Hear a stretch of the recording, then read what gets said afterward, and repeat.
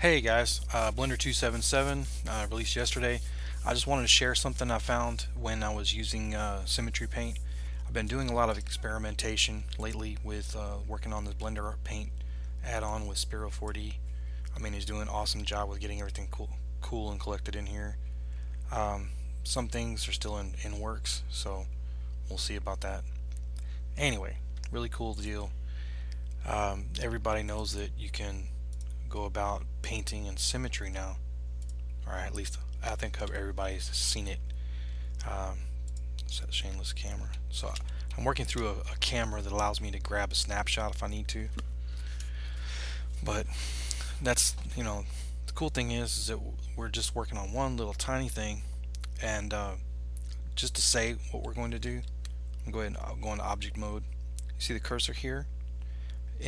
At the cursor is where the object center is. That's where you use for making your pivots for different things, and it comes in handy for the idea of using symmetry in paint.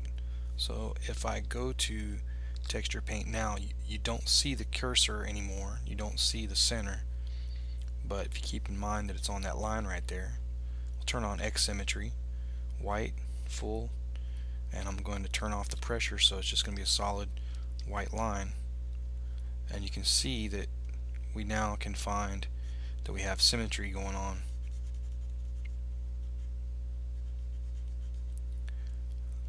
And so that's pretty cool. But what if I want to do that over here? I mean, I can sit there and mask that out and cut it out, put it on a plane, move the plane, put it over here, and then paint it, and then, well, that just takes away all the whole idea of just being spontaneous. And how am I going to do that? I mean, well, I don't have any special widget or anything, but I do remember having a conversation with somebody one time about why the 3D cursor was important, and we don't see it. It's not here. But if I go to the clone tool, it is. So if I control click here, go back to text draw, I'm going to make my brush a little smaller because I'm not sure. Oop. It worked, but it worked. No, it didn't. Oh, I know what it was. This is funny. I totally forgot a step because I didn't write my notes down. Okay, but we know where our cursor is, but where's our center at? Let's go to object mode. It's right there. So what we'll need to do is a nice little thing called set origin to 3D cursor.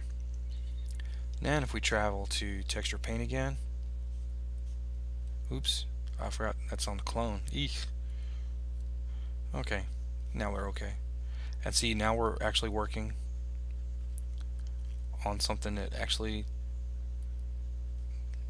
looks pretty cool, and it's all right there. Not over here where it's mandatorily done, but over here. Okay, so I decide I want to do some more, maybe, and I want to go with Y. Okay, now it's doing this number. That's where he gets into planning. You have to know how big you're going to paint and where your center is. My center is way up here. I think right there is what I think it was. Yeah, way up there. So if that cursor was here and we went to object mode, set origin, 3D cursor, texture paint, oop, and we're doing a clone again. I'm sorry, I just didn't practice that part.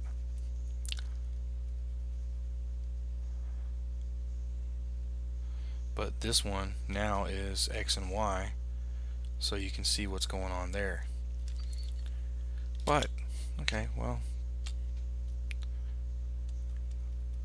I'm going to go ahead and just fill that up with white. It's going to turn it all the way up and no pressure for next time.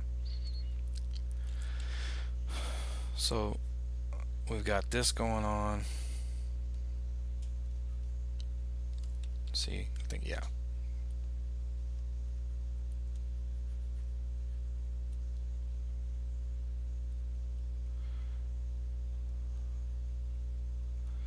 So that's over on this side. We decide we want it over there, or maybe we want it in the center. Let's go ahead and go back to center, object mode, set origin to geometry. It puts it right back in the center. Shift S, put cursor to center, object mode, texture paint,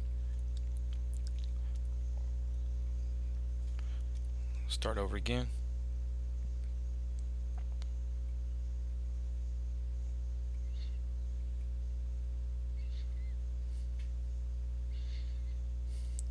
Yep, it works. So that's all it is going back and forth from texture paint to object mode, and you're going to need to make use of that that tool in object mode, which is the set origin tool. So pretty much you can bring that up with Shift Control Alt C, which if I end up using this a lot, I'm going to probably use something else to bring this up, but you can use all four. It has 4 keys to bring that up, to bring it to the cursor.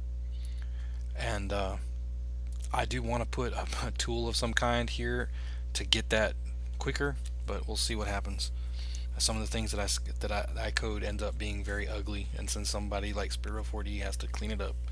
But this gives you an idea. You've got the ability to. Now, the reason I show you on a 2D canvas is because this is very simple. It is possible on a 3D object. However, you might want to consider unwrapping your 3D object to your UV map, laying out your UV map, and putting it down in the UV image editor, like over here. Say like if this was our deal, and then exporting the flat map with the lines on it, so you can get an idea what you're doing with 2 different images, and then load your UV pattern as one image on top, maybe to set to multiply over the top of your actual texture, and then you can go about trying to do that in a flat way. This is a 2D paint tool setup that I'm working with, and I can do things that are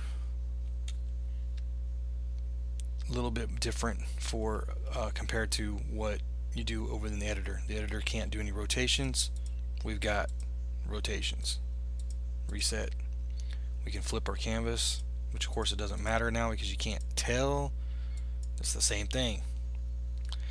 But we also have some masking. We also have a couple of small things. We have a crop tool, or yeah, crop tool is starting to work. But anyway, we'll see what happens. Hope you guys got something out of it. Talk to you later. Thanks.